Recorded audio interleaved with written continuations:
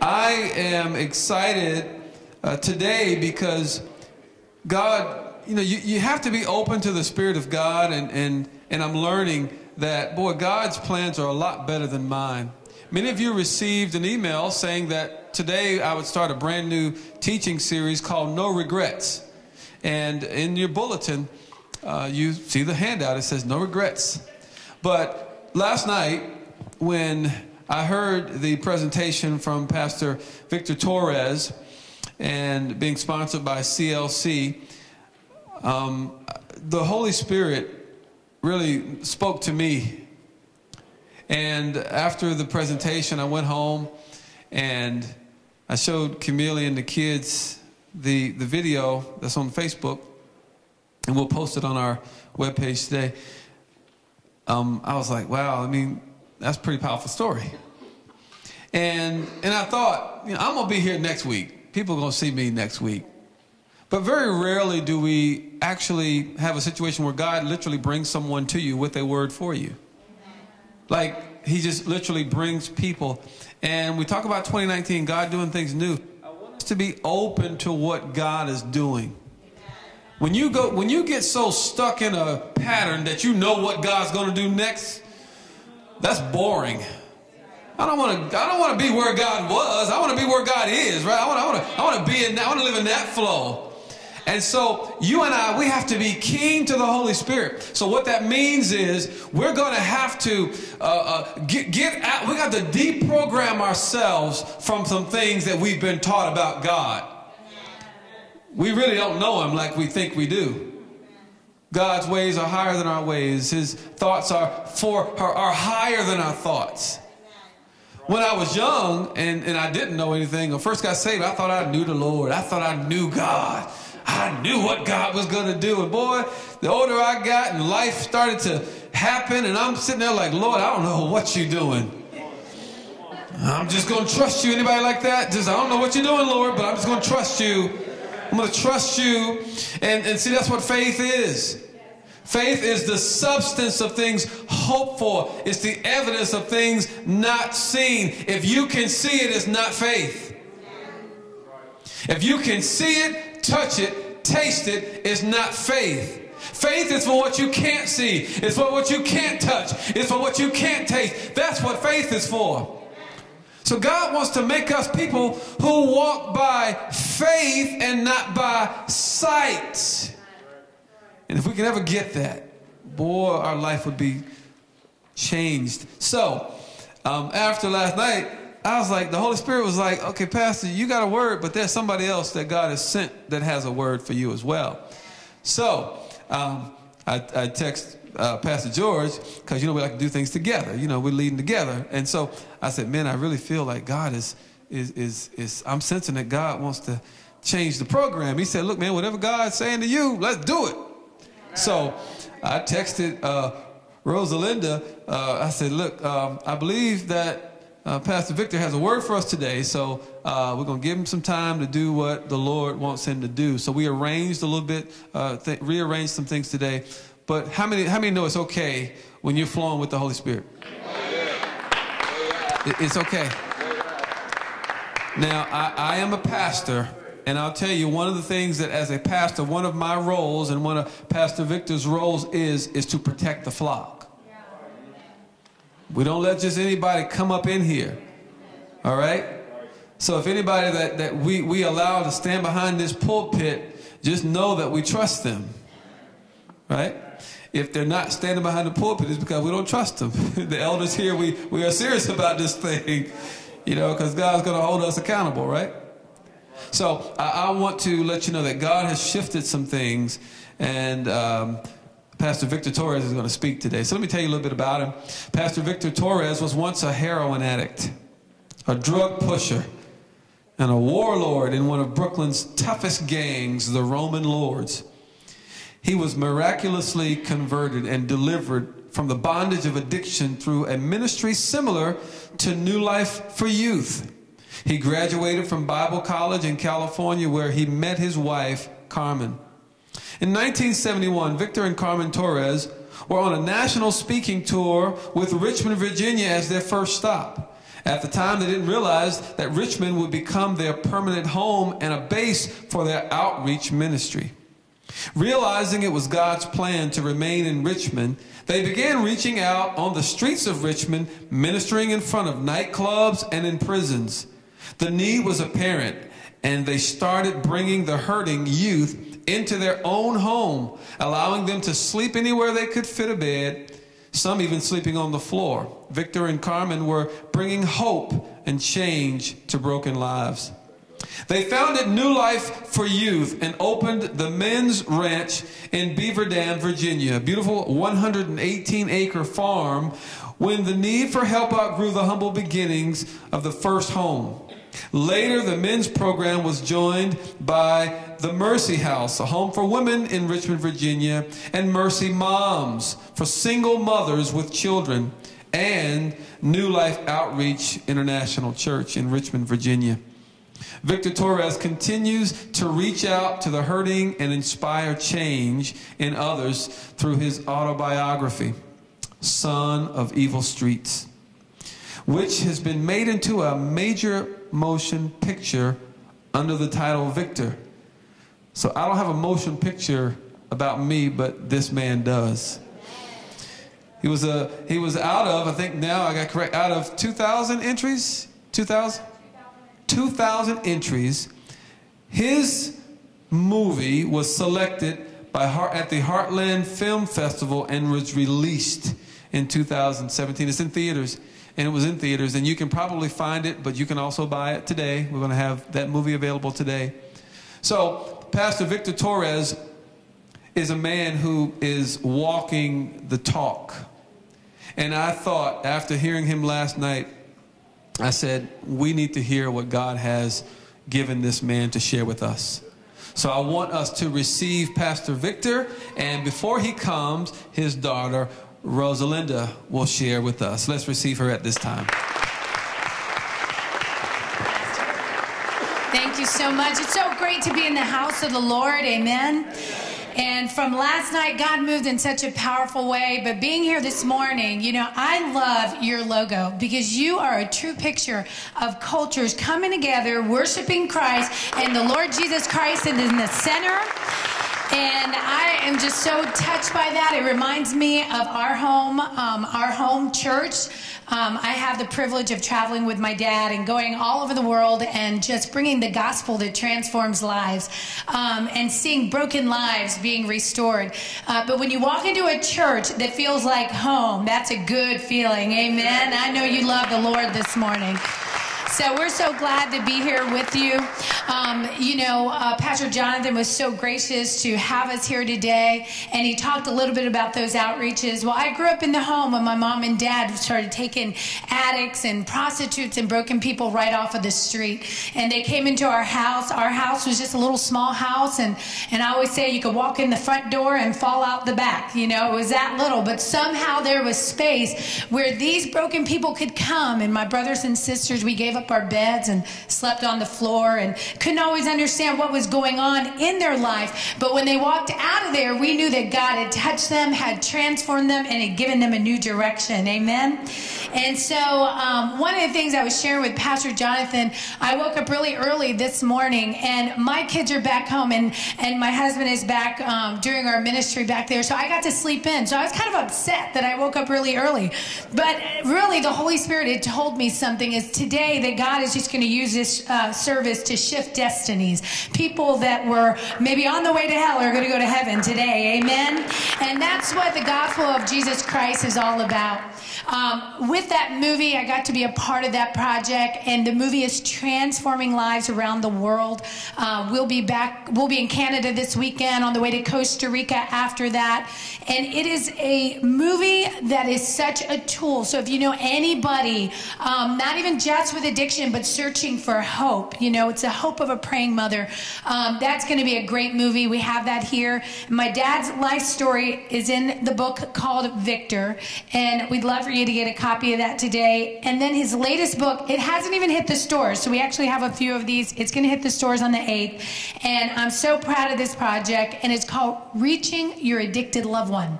And what's so special about this is that it gives us the guidelines. Like, what do we do if we know somebody is addicted? How do we reach them? How do we help them find the healing that you and I know is Jesus? And so that book is there. And since I hang out with a guy all my life, and you know, I travel with him, I always say, just because he still pays my meals and things like that. So it's always good to still travel with daddy. But like father, like son, or like father, like daughter, well, he's got a son too. I wrote a book, it's called Dare to Begin Again. So if you happen to be stuck in life, if you're not where you think you should be, there's steps in this, true life stories of how people, women took those steps to allow Christ to pull them out of that situation and put them into a new life. Thanks so much for having us. We're so excited to be here with you today.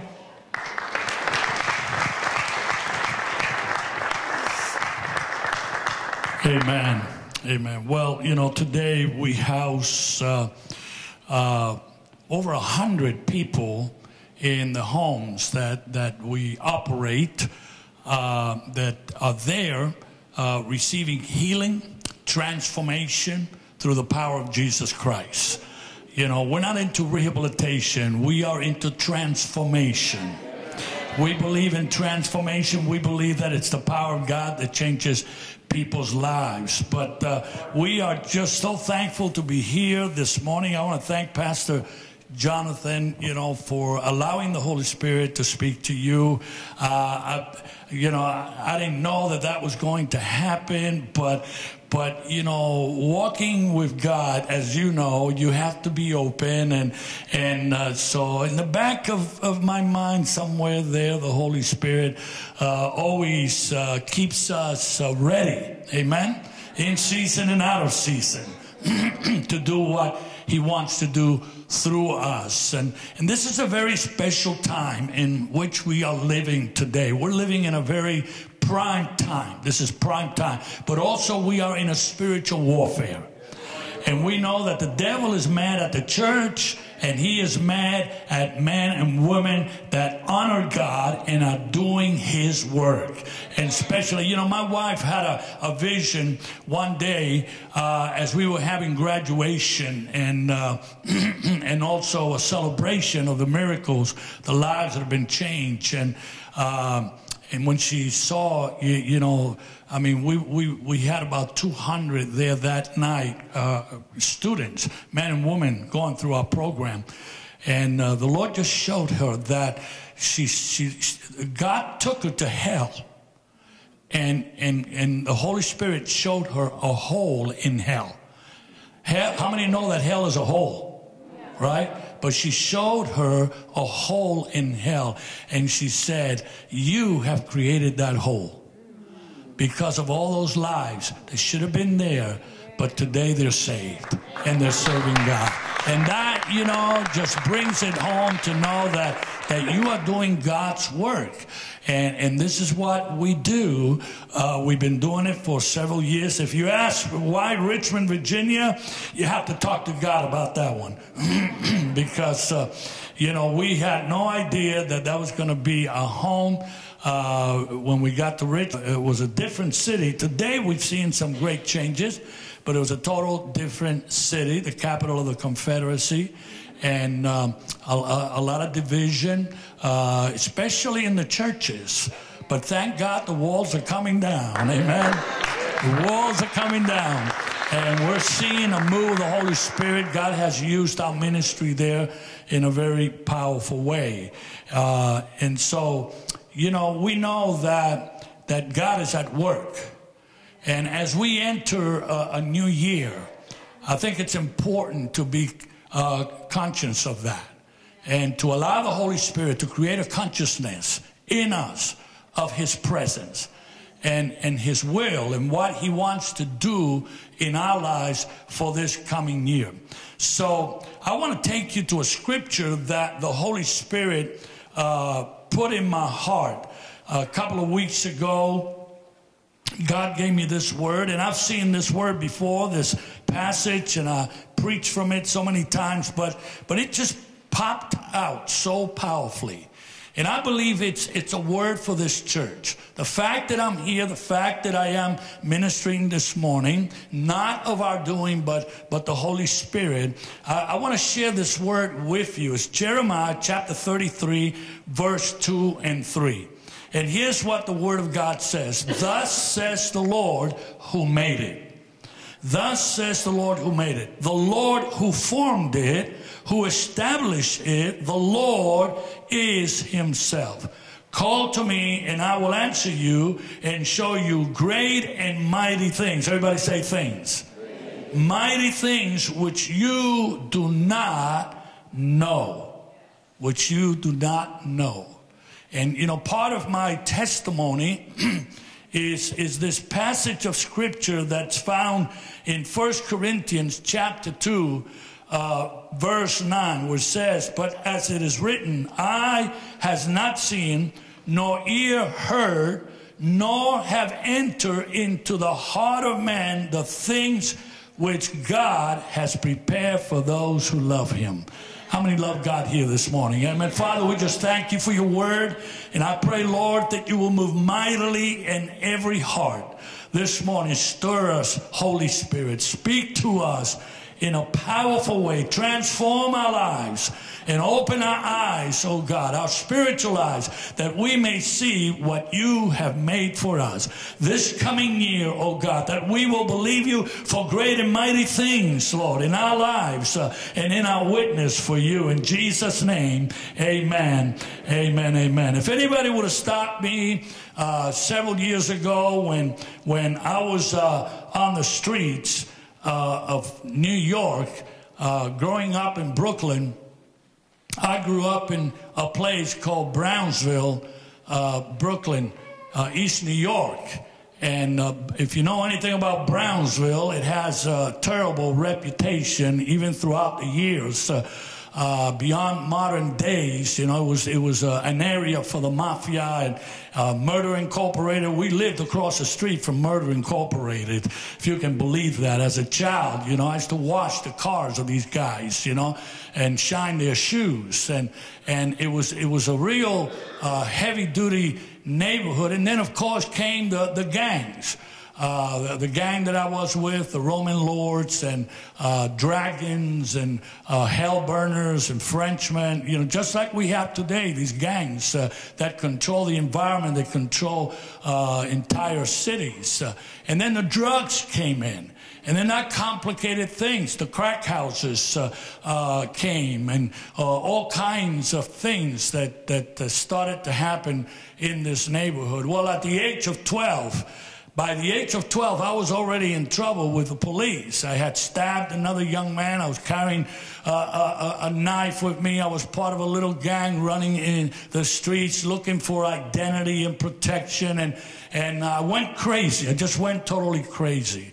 And my parents, of course, were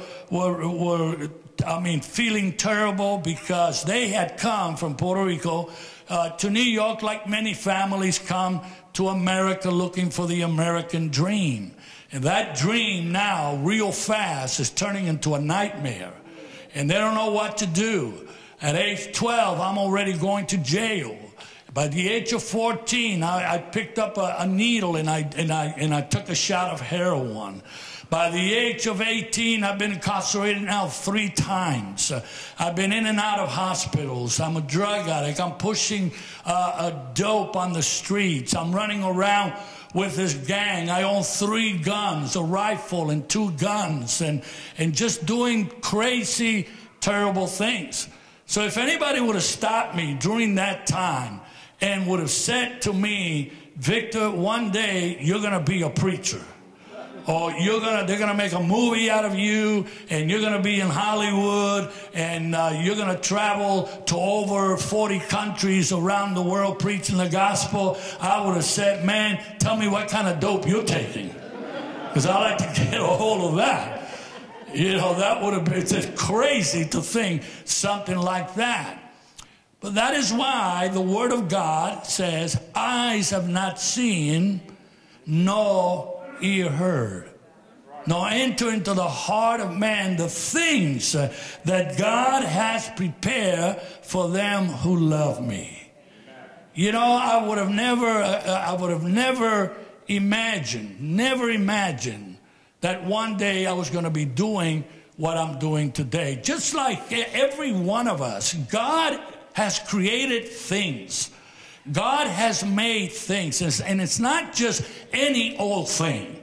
Because when the prophet Jeremiah brings this word, he's not talking about man-made things. You know, we all come across some good things and things that affect our lives, and they even affect our future. But you know, it's the material things, it's the things of this world, the tangible things, and a lot of them are good things. But here, the Spirit of God is taking us to heaven.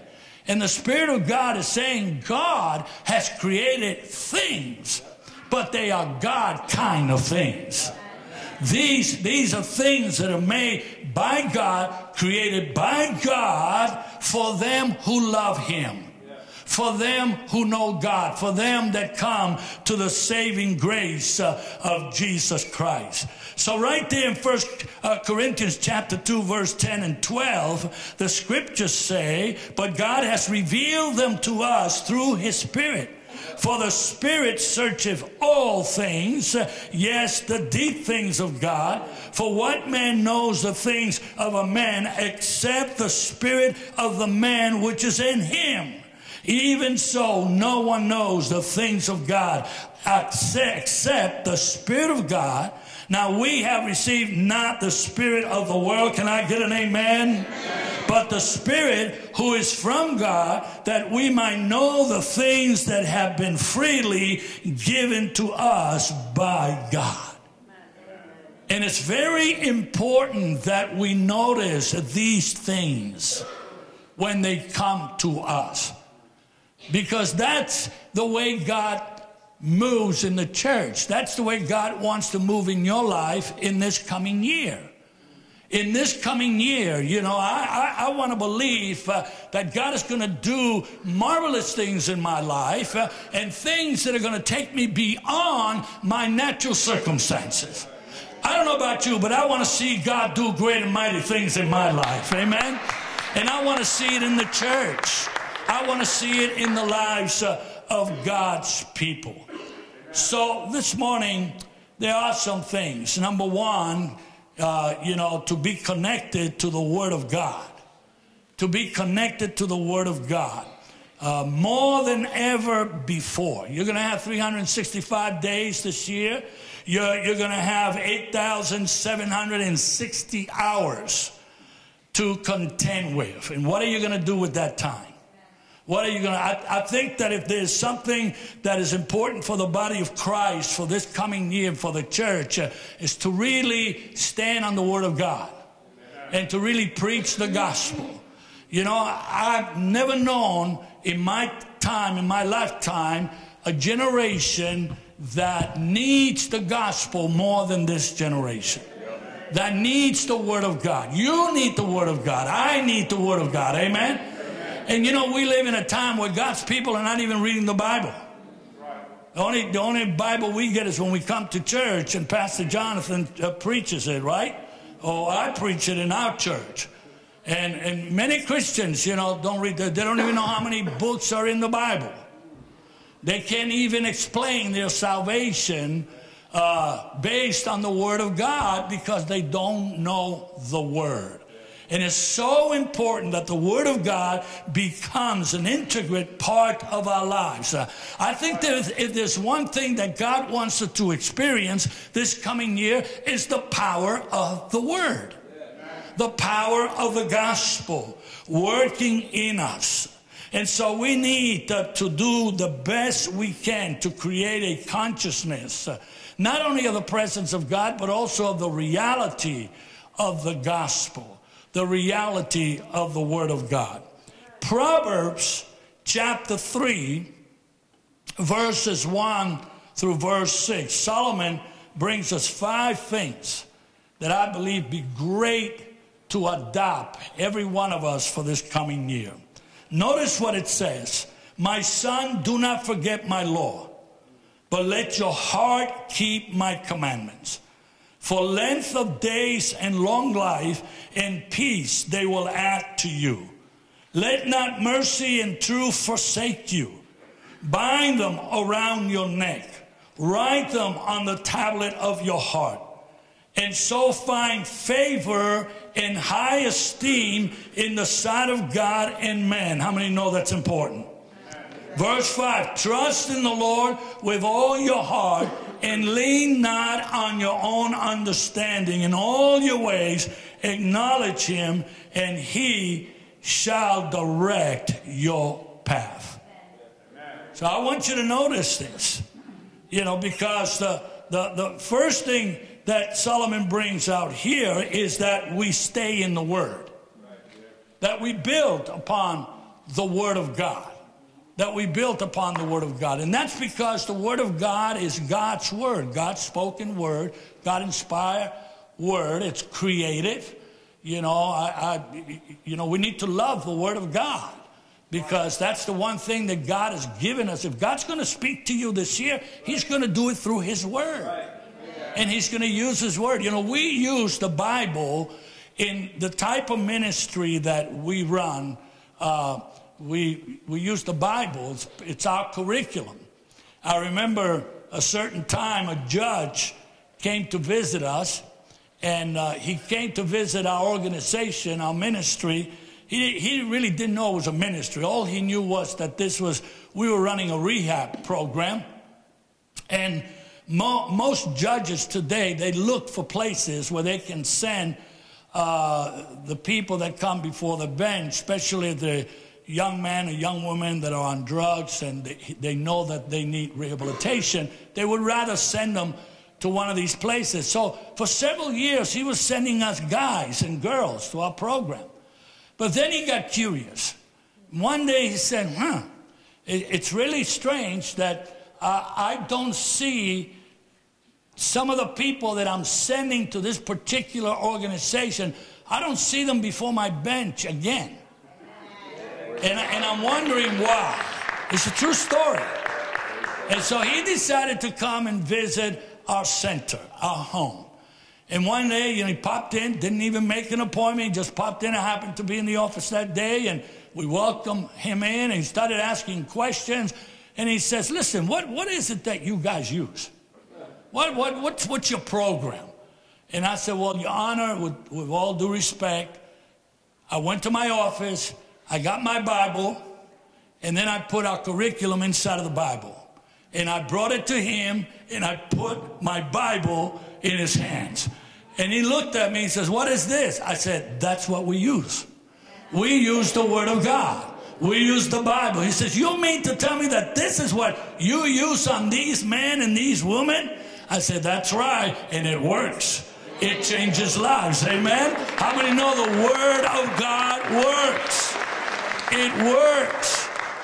And so, the Bible is not only a book to be kept at home, but it is God's way, God's Word to speak to our lives and to bring edification and to bring healing into our lives. So this year, I want to encourage you to read your Bible more than ever before. Just don't read it. Pray that the Holy Spirit will speak to you through it. Because it is a faith builder, amen? It is a thing that's going to build your faith, strong faith for this coming year. And then make sure that you do not allow the enemy to harden your heart. To harden your heart, but stay sensitive, forgiving, and compassionate.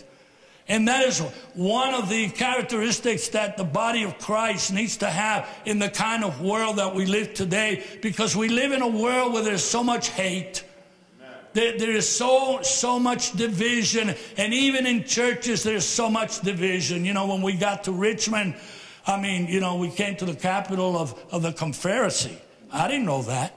I grew up in New York. I grew up in Brooklyn, and I didn't know that churches were so segregated like that. And it was like you could cut it with a knife. And here comes this Puerto Rican from New York, you know, didn't know anything. And I married a girl born and raised in Mexico, and she couldn't even speak English. You know, how many know that God chooses the foolish things of this world to find the wise? I mean, we didn't know what we were doing, you know, but thank God we didn't know what we were doing, because we would have messed it up. We would have messed the whole thing up, and God began to use us in Richmond. I started preaching in black churches and white churches, and I started speaking in high schools, and I mean, people started to invite us to minister to them, and we were like just a fresh air that had come to Richmond. And on top of that, we opened up a home to hurting people. But I had never seen so much division and so much hate. But that is why it's so important that as the body of Christ, that we allow the Holy Spirit to keep us sensitive to people's needs and the love of God to flow through us, amen, and God's mercy and God's compassion, that we may be able to touch people. Listen, people ought to be able to touch you and embrace you no matter where they come from. And that's one thing, you know, that people that hurt, like I've done many prisons and preached in prisons all around the world, and we were just in Colombia, in a city called Bucaramanga, Colombia. It sounds like I'm speaking in tongues, because I never heard that word. I couldn't even pronounce it when I got there, Bucaramanga, you know. But God opened the doors. Before we left that city, over 8,000 people came to Christ. Over 8,000 people. I mean, we were walking into prisons, and before we even start speaking, and I'm telling you, we got pictures to prove this. We walked into one prison where it looked like Pirates of the Caribbean, Alcatraz, and Sin Sin put together. And it was terrible. You know, 3 floors and prisoners wall to wall. I mean, it was just terrible. The air, you could cut it with a knife. But even before we started speaking, we began to see these guys, these men, hardened cartel men, standing there with tattoos from their head to their toes and just weeping like little babies because of the Spirit of God, because of the Holy Spirit. And this is a privilege and a blessing that we have. Let me have that water. She's got water. Open it for me, please. Thank you.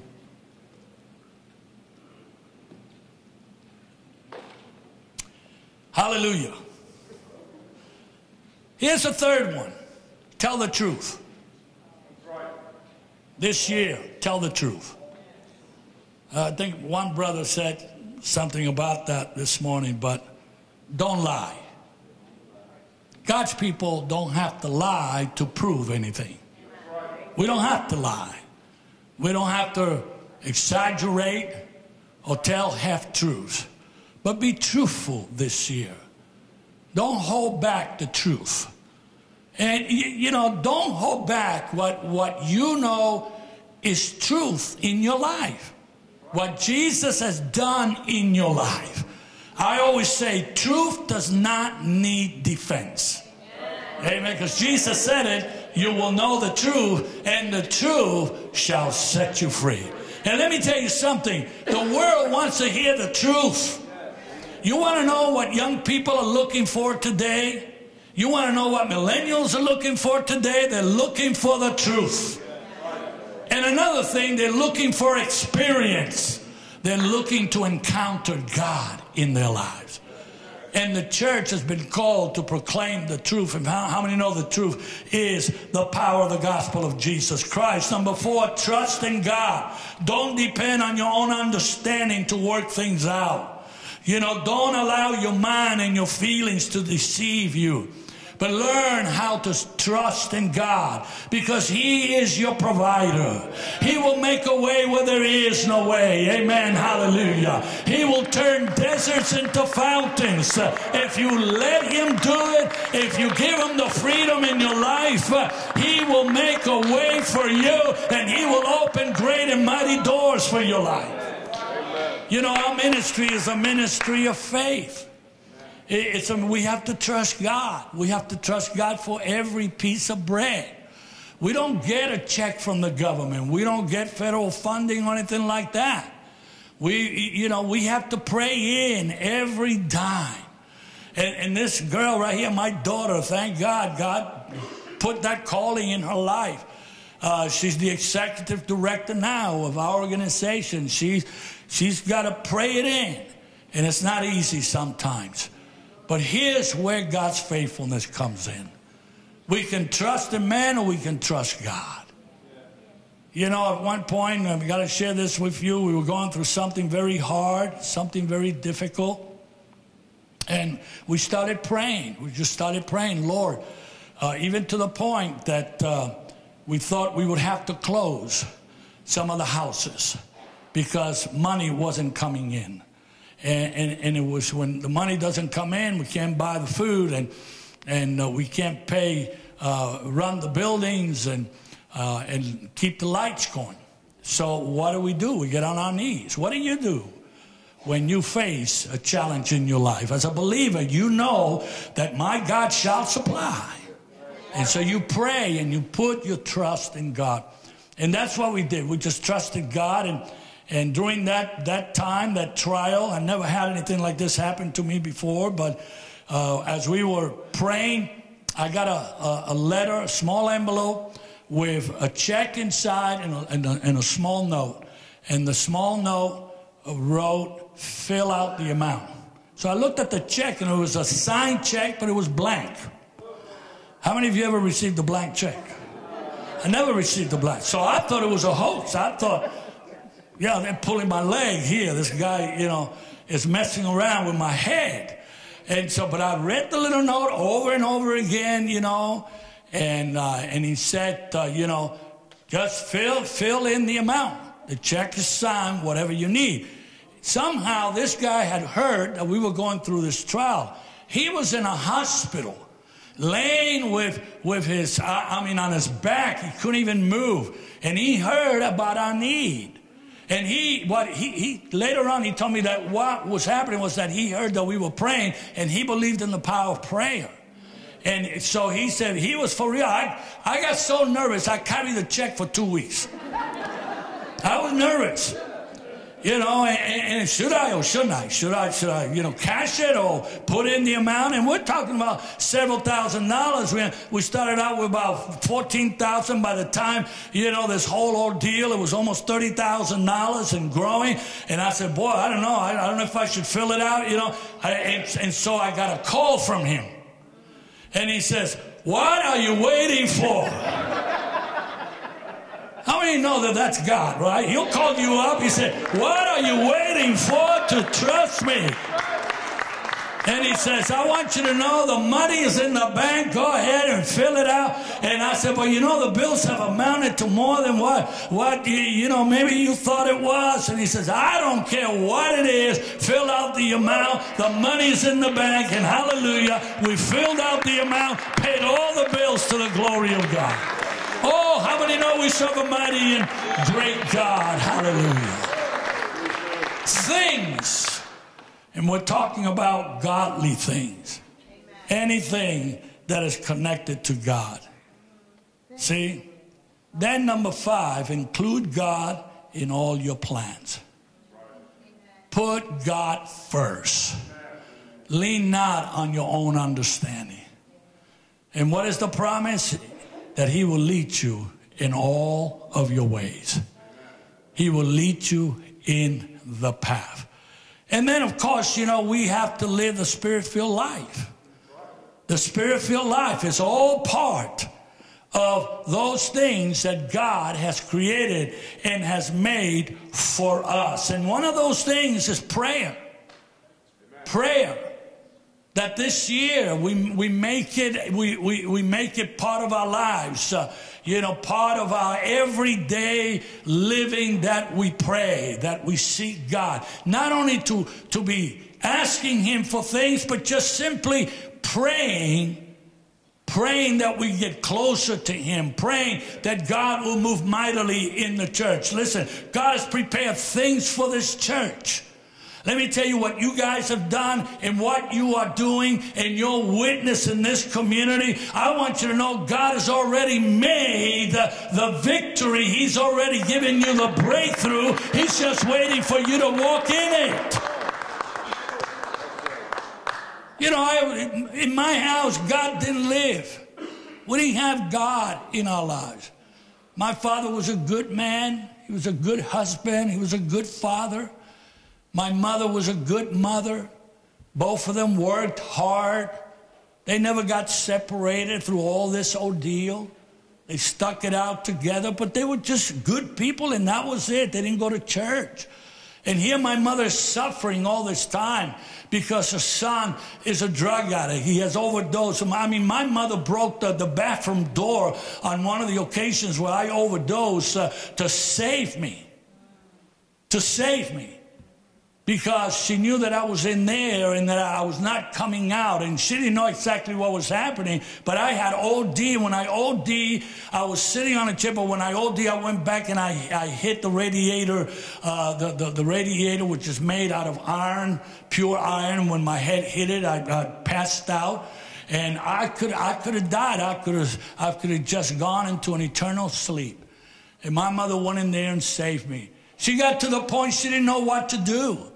I can remember, people telling my mother that I was going to end up in the electric chair. All of my friends were dying. 95% of my friends, they all died terrible. The guy that initiated me into the gang was stabbed 22 times right in front of us, right in front of our home. Dying in prison and all kinds of tragedies. And my mother was just going crazy. My father was going crazy. He was so embarrassed in the community because everybody knew that his son was doing crazy stuff on the streets. But then one day my mother heard about a little church that had opened up in the neighborhood about a mile from where we live. And my mother didn't drive. She didn't own a car. She had to walk. And my father the same way. But she heard about this church. And the name of the church was John 3:16. Just like that, just like it wasn't, spelled out. It was the quote of the Bible, John 3:16 church. And she heard about that church and she went there for the first time. And there she found Christ. She found Jesus. She had a wonderful encounter with God. And her own life was changed and transformed. And not only did she bring Jesus to our home, to our little apartment, but she also brought, my mother was this tall, but she brought a giant of a faith with her. And she brought it to the house. And she brought the power of prayer. And she went on a journey of prayer. And she started also bringing these other crazy women from the church. And they would get together and they would pray. And they were always, carrying a little bottle of oil with them, anointed everything, the walls, the closet, the clothing, my shoes, you name it. At one point, she anointed a handkerchief. She gave it to me. She said, carry this. And I was like, what? I didn't know anything about God. I wasn't raised in a Sunday school situation or church. I was hard on the inside. Sometimes I walk inside of my home 3 o'clock in the morning and all the lights would be out. And the only voice that I would hear, the only voice was the voice of my mother, who was praying in a closet, a small closet that wasn't a walk-in closet. It was one of these little closets with shelves, and she would walk in backwards and get into that closet and then close herself in tight, and she would lean between the shelves and the door, and there for hours she would pray and intercede. And I didn't understand a lot of this, but I would hear her, and I would put my ear to the door, and she would be praying, God, save my son. have mercy on my son. Please, God, have mercy on Victor. And then I would hear stuff like, God, make him a preacher. Make him a preacher. And I would just go crazy. I would be under the influence of drugs, high as a kite, confused, blind, skinny as can be, dying. And I would open the door maliciously. I would open the door and she would fall on the floor. And I would curse her and I would say, Mom, you're crazy. Stop this stuff. Stop your religious stuff. But my mother would stand up to me and she would just look at me with this boldness. And she would say, son, I don't care what you believe. And I don't care what the world says. I know that one day God is going to answer my prayer and you're not going to be a drug addict anymore. You're going to change your life. Your life will change. And I would just walk out of the house mad and crazy. But you know, the more she prayed, God was already in the making. See, because we can't see what God is doing. But as she prayed, God was calling a man by the name of David Wilkerson, the one that wrote The Cross and the Switchblade. And God was calling that man from the hills of Pennsylvania to come to the city and preach to these boys. And she didn't know him, and he didn't know her. But God was already in the making. God was making a way. The answer is coming. Amen. I want you to know the answer is coming. And sure enough, David Wilkerson came to the city. He was preaching in my neighborhood and other neighborhoods. And then one day she heard that he had opened this home up. And so she started talking to me about this place, and she didn't want to tell me that it was a Christian place because she knew she would turn me off. And all she would say is, son, there's this place, this man opened up this place, and it's going to help you. You need to go there. And I had already tried hospitals, and I've been to a couple of hospitals, Metropolitan Hospital. By the way, I was one of the first drug addicts to go on the methadone program. So I became a guinea pig together with some other drug addicts. Very first, when the methadone program came to New York City, it was adopted from England, and they put us on this drug thinking that they were going to find a cure. But all they were doing was changing a dollar into 4 quarters. Because you were still a drug addict when you walked down. It's still the same thing. You use methadone, you're still a drug addict. You're still hooked. Because if it's controlling your life, you're addicted. And so that's all that was happening. But my mother didn't want to tell me that it was a Christian place. But then it happened when I went to the home, I went to the center, and when I got there, I was at the end of my rope, completely wasted. And I remember that day when I walked in and I saw these guys with Bibles in their hands, I knew I was fried. I knew my mother had tricked me, and they started talking to me about Jesus and what Jesus could do. And so I gave it a try that day, give it a try. I started withdrawing from drugs cold turkey because they told me there's no methadone here. We're not even going to give you an aspirin. We're going to give you prayer. And I said, oh, brother, how's that going to help me? Well, when you're high, under the influence, it's okay. You go along with the show. But that night, I got sick. And I started to crave for my fix. Started to crave for heroin. And that night, I couldn't sleep at all. Just think about this. For 72 hours, 3 days, 3 nights and 3 days, I was pacing the floor with a blanket over my body, shaking, shivering, throwing up, and with a terrible pain in my stomach. Every fiber of my body, every bone was hurting. And all this time, I didn't know why I was there because there were no bars in the building. And by the 3rd day, you know, I got sick and tired. I mean, one time they came over and they poured a whole bottle of oil over my head. They were praying for me. And I said, you guys are crazy. This is not for me. I'm sick. I need a fix. On that day, when I decided to leave, there was a blizzard going on. I put my coat, and as I was going to walk out the door, this young man stopped. He says, Victor, you've tried so many things. Why don't you give God an opportunity to work a miracle in your life? I said, you crazy, man. I'm sick. This is not for me. This is not going to work. But then suddenly he left me.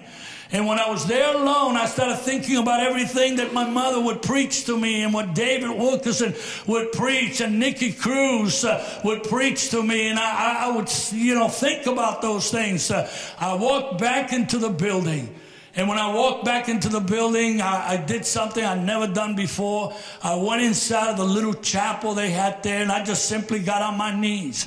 I just simply went down to my knees and I asked God, and I said, God, if it's true what these people are preaching, that you can give me a new mind, that you can change my ways. I don't want to die as a drug addict on the street. God, help me. And the more I asked God to help me, suddenly something began to happen inside of my heart that I had never experienced before. And I want to tell you that I didn't see lightning, I didn't see the walls come down or ceiling came down, but I knew without a shadow of a doubt that the more I would pray, God began to move inside of me. And when I got up on my feet, I just knew that I had found Jesus Christ, I had found God, and my life changed 100%. Somebody asked me one day, have you been back since then? I said, let me tell you something. God is so good. Haven't dipped, haven't dabbed, haven't touched it one single time. Amen. How many know we serve a good Heavenly Father? See, that's the thing that God makes. One of the greatest things that God gives us is our salvation. It's when we come to Christ, when we come to Jesus, and we experience Him. And from that moment on, my life changed completely. I was able to go to Bible college. In those days, I don't know if some of you are old enough to remember a lady by the name of Catherine Kuhlman. Well, she paid my schooling. She sent me to school. And I was able to go to school. And there I met a wonderful young lady. We married, and today we have 4 children, 11 grandchildren, 2 great-grandchildren.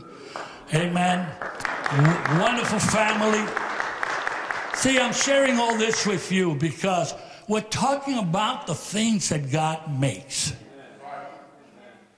Not man, but the things that God has created, the things that God have made, everything that's related to God, that's related to His Word.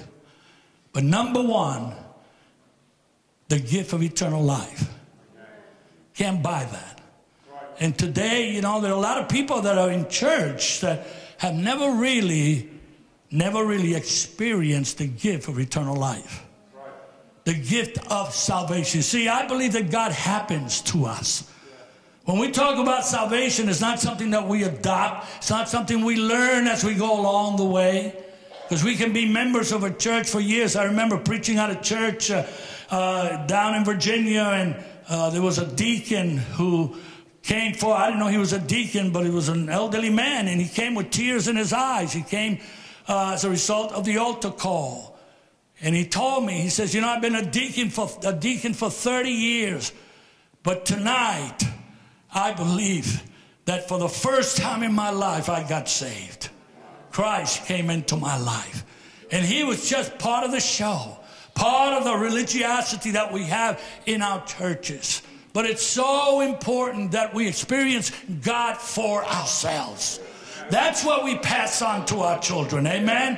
If we're going to pass on anything to our children, and if there's anything that's going to save this generation, it's going to be the gospel of Jesus Christ, the power of salvation. Amen? When we surrender our lives to Jesus. That's the greatest miracle that you can ever possess in your life. I want you to stand with me, please. I believe that God is in this place this morning. The presence of God is here.